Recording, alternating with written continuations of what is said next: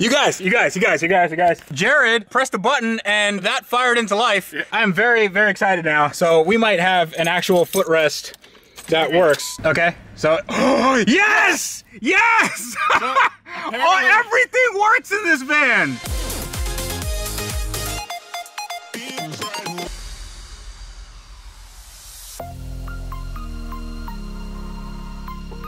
Welcome everyone to the next episode of my Dodge Caravan rebuild, proudly supported by Advanced Auto Parts. Now, if you guys don't know, this thing is my 1999 Dodge Caravan, and it was on a little show called Pimp My Ride. So in the first episode, we took off the wheels, we took off the body panels, because this morning I took everything to the body shop, and honestly, that took a little bit longer than I wanted. I wanted to get a little bit of an early start on this, but today is gonna be when we do all the building. Now, when I say we, I mean me and my friend Jared over here. So I asked Jared not to do anything basically the entire day because I wanted to get dirty just as much as you are. You never said that. Listen, I thought it was like a unwritten thing. You know, we can...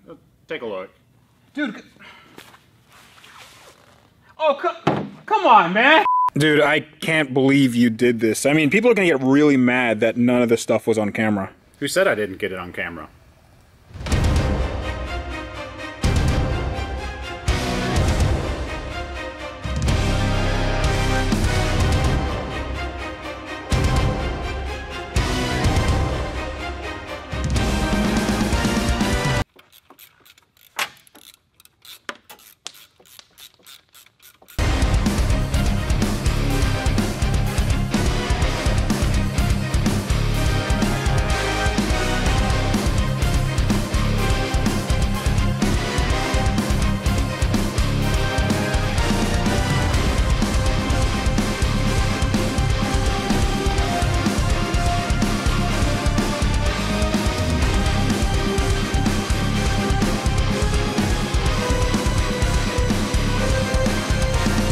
All right, now that we are caught up, actually you guys are caught up, I have no idea what Jared did. Jared, can you explain to us in about 30 seconds what all you did here? So we pulled the intake manifold, which was the big part here, valve covers, thermostat housing, water pump, all the accessory drives, the power steering pump bracket, fuel injectors are out. We still have to do the coolant temperature switch out and the front motor mount, but other than that, it's put all new parts back onto it. Is it realistic to say that this is going to be a running engine by the end of the night?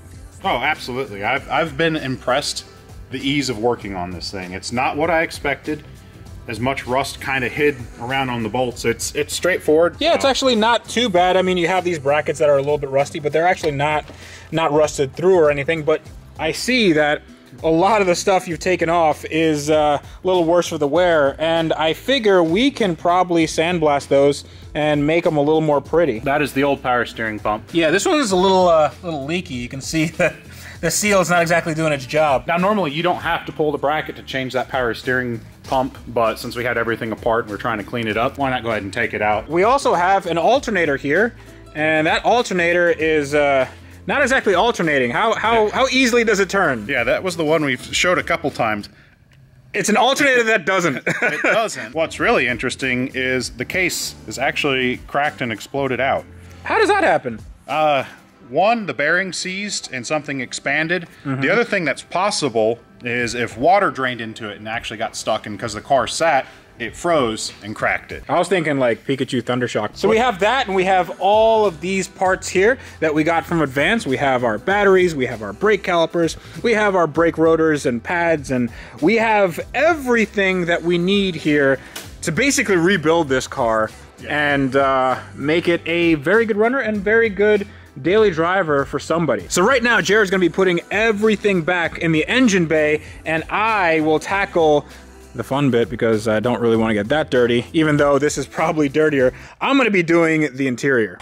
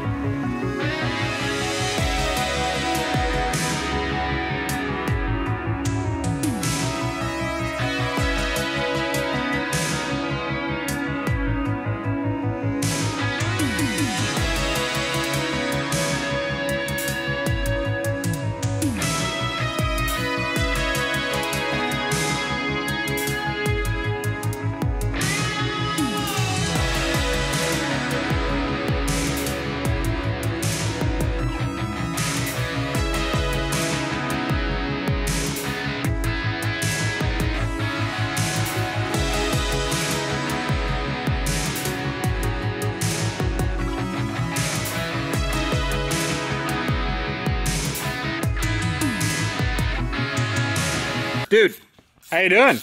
Doing good. It doesn't look like I've done much, but we have new spark plugs, the water pump's in, the power steering pump's in, all the front brackets except for the two that you're painting are back. That looks a lot, even if we didn't paint it, that looks better. I have brought you a gift, Jared. Making headway, we're gonna do the motor mount, and then we can put in our new cooling fans. Question. Yeah. Is this generally a problem? I mean, there's a little bit of sludge in this drivetrain here. You don't want sludge, but I'm not surprised to see that amount of sludge in a domestic van that probably hasn't had the best service history. When you really get concerned is when you start to see it built up to the shape of the valve cover. I used to work at Toyota and I've pulled a valve cover off and it looks like the valve cover was still there. Oh, that's no. bad. You can actually put some automatic transmission fluid right before an oil change interval, about 500 miles before, and it has enough detergent so it'll clean it up, and do that over the next couple oil changes and it'll probably look pretty close to new again. Are we ready to watch Tavarish episodes? We're not ready to watch anything right now. Okay. We're not, no. Work. Also, there's no battery in there, so how are we gonna watch TV? Well, didn't you find something extra? Well, okay, now it's starting to look like something. I think she cleans up pretty well, but I have uncovered some treasures back here. First off, there's a second battery, which is completely dead. Not sure how long it's been there. I don't know if any of the old owners knew that it was in there, but that's something we have to replace. Now, this right here is part of the footrest mechanism, and that actually goes in and out. That does work. But the problem is the footrest, it also is a monitor, and the monitor, unfortunately, does not work. So what I'm gonna do is I'm just gonna put everything back the way it was with a non-working monitor. I don't think it's gonna be a huge deal, and just have a footrest that actually works. But other than that, if you take a look over here, there's a little space where you can see the outside world, and that, I guess, is where you store all the remotes. That is all broken apart. I have to put that together with some wood glue. And then we have to figure out why those monitors work or why they don't work and why they're a little bit wobbly. And also I have to secure all this stuff. So right now it's gonna be a giant montage of me just tightening everything up, testing, and then making sure it works. And then we're gonna have a fully pimped interior. Look at what Jared did in this engine bay. It looks amazing. You can't even tell that anything was done because it just looks like a regular engine bay, but the alternator's new, the belt's new, all the tensioners, the pulleys. We have the cleaned up valve covers, the valve cover gaskets. We have the thermostat gasket, the thermostat. We have the coolant. We have, what else did we have? Oil. We have the coolant temperature sender because the old one was corroded. Spark plug wires, spark plugs, water pump. Basically every soft part to do maintenance is new. If this was a Ferrari, this would cost $20,000. I think the time is right to start this thing. Oh yeah. All right, moment of truth. We have gas now. And we have Edward at our side. We have who? Edward. All right.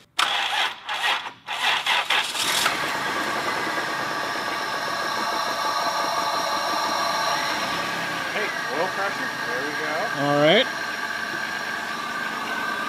Anything leaking? Nope. Water pumps are turning. Power steering pumps are turning. That is a very quiet sounding engine. You think we should just leave it alone and get it up to operating temp? Yeah, we'll let her burp out so we can balance the coolant, get heat inside. Okay. Welcome everyone to day 2 of our 24-hour build. This is the next day. I have different clothes on, and we sort of left off on the car running, and we wanted to get it up to operating temperature, but we figured that we should probably do other things before we get it on its first test drive, and that is fill up the AC. Now, the AC is very important for a lot of vehicles, but especially for a van, because usually you want to be, you know, comfortable. Unfortunately, our air conditioning system has a leak in it. Now, what I did and what you're supposed to do before ever charging up an AC, I have my manifold gauges on here, and I pulled a vacuum with my little vacuum pump, and then I let it sit for about 30 minutes. So initially, it was about 25 in the red right here. And then over 30 minutes, it went down to under 20, which means that we have a leak. It's a small leak, but a leak nonetheless. And if we start putting in refrigerant, that means that when it pressurizes, that pressure is going to leak out somewhere, and we're not going to have AC anymore. Well, I mean, right now it's kind of cold. Yeah, it's kind of cool. Actually, in Florida, it's cool. Yeah. Where we're going, it's even colder. Yeah, so this car is going to be going to a place where this AC is not necessary, not right now. But we got the engine running. The engine runs fine. We have the coolant system bled. It is nice and it's nice and warm to the touch. We just had the brake system overhauled by my boy Jared right here. Brand new shoes in the back. We have rotors, pads, and calipers in the front, and we bled all 4 wheels. Fun fact, the 99 Dodge Caravan actually had 16-inch carbon ceramic brakes as an option, and that is not true. We also put on the new tires. I think they're General G-Max ASO 5s. Apparently they're okay. Are those heavy? Oh, just a little bit. Okay, hold on. Let me help you. Let me help you there. Okay, thanks. Okay. All right, I got it. Is that helping? Yeah, it's helping a lot, dude.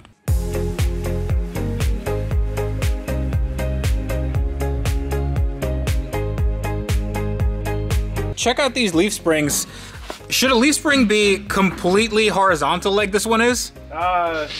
It varies. Sometimes they're flat, sometimes you want a little arc in them. I think these are just a little tired, I don't believe by design. Also, there's a lot of audio equipment in the back, so that's kind of weighing it down just a bit. It's a little soft in the rear, for comfort. I was busy back here doing electronics things, and I figured out why a lot of this stuff didn't work, and that's because it just wasn't plugged in. I must say, the quality of work that went into this car is actually pretty good. Now, fit and finish was obviously not the best. However, if you look at the wiring work, they did go to great lengths to make sure that everything was fused. Everything has relays. There's relays back there. I had to make sure that everything was done correctly.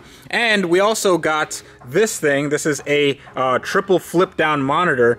We actually made this work again because the way they did it in the show was they had a antenna motor and they retrofitted it to basically control this. There's 3 flip down monitors right here, and it's on these drawer slides, and the drawer slides go up and down. However, the motor was really past it, so we ended up going just back to advance, and we can see that the motor was one that they already carried. It was a Metra motor, and then all we did was we modified it in the same way, and now it actually works, well, hopefully.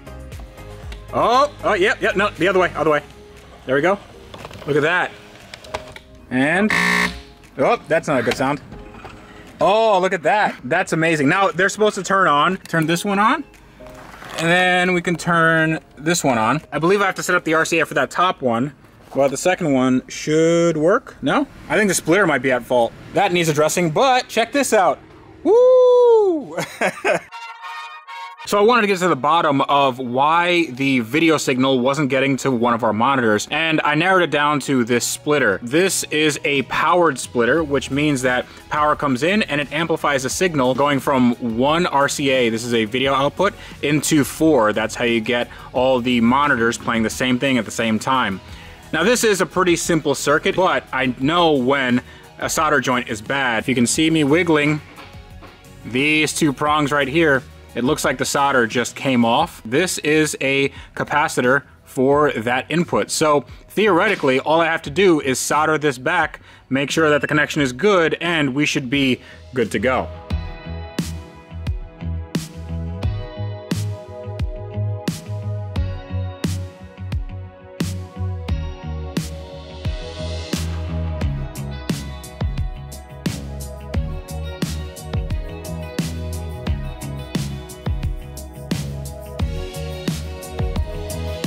All right, moment of truth. I have the splitter here. Everything is connected. I have soldered a bunch of joints that I thought were questionable, and I made my fixes, and hopefully, fingers crossed, well, let me actually cross my fingers. Hopefully, fingers crossed, this should work. And this does its little song and dance, and at some point, maybe. There we go. So we have 1, 2, 3 working. Moment of truth to see if the back is working as well. Oh yeah! We have a fully working 7, actually not even 7, we have 7, 8, and soon to be 9 Not sure if that's gonna work, but 9 monitor setup in this van. I am so surprised that things worked out. Yeah, that they all came back to life, because you would think, what was it, 2004? Yeah. Era's technology wouldn't quite have the staying factor. No, everything works. I mean, you do see some like dead pixels every once in a while, but it's really not that bad. It's impressive. This is 100% hater vision right here. So when we get this all buttoned up and we hit this button for neon, now we have everything back here sort of lit up, but then it powers up this guy. Oh yeah. This is awesome. Okay, now I have to just clean up everything, have to replace that battery, put the footrest in, and then the interior should be 100% sorted.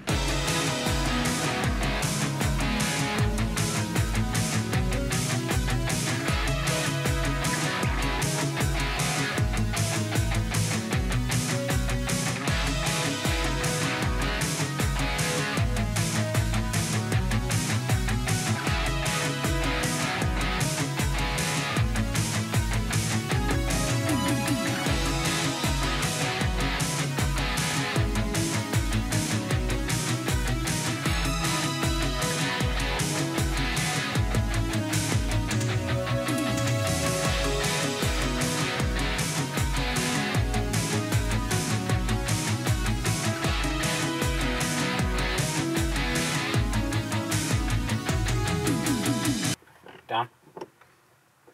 Keep going. Keep going until I tell you. Yep. Keep going. Go. Just down. Jared, I hate you so much.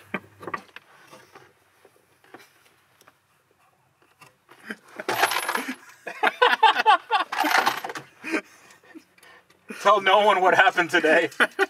You guys. Jared pressed a button and that fired into life. Yeah. I'm very, very excited now. So we might have an actual footrest that works. Okay, so, oh, yes! Yes! Oh, everything works in this van! Dude, yeah! Dude, this van is 100% functional, 100%. We have officially been pimped. Yeah. This is ridiculous. We gotta clean this up and take this for a drive. It's already dark, so our 24-hour build took a little bit more than 24 hours.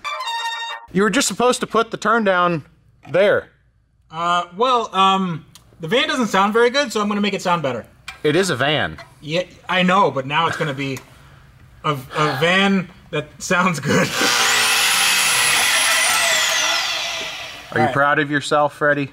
Well, I'm proud that I'm balancing this thing. Yep. Look at that. That is so much better. We have so much more room for activities. Okay, we'll just take this off. Very OEM approved method of doing this. And just twist and pull. Engage our safety squints, people. Well, you have glasses on. I know, but I still engage safety squints, you know. Double protection. Double protection. Hit. All right, there you go. There we go. That was easy. Hey, Freddie. That wasn't. What? Here's your turn down. Stop. You want your turn down? Stop it. No. Where does it go? What's it for? Jared, I swear. What? Do not. Jared. Turn. Stop. Ah! So we got this turn down from. For what?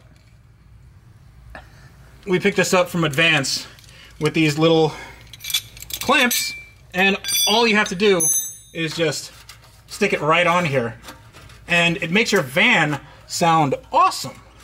So just make sure you have enough purchase on the exhaust, and I think we are in business. So this is a very, very nice little modification.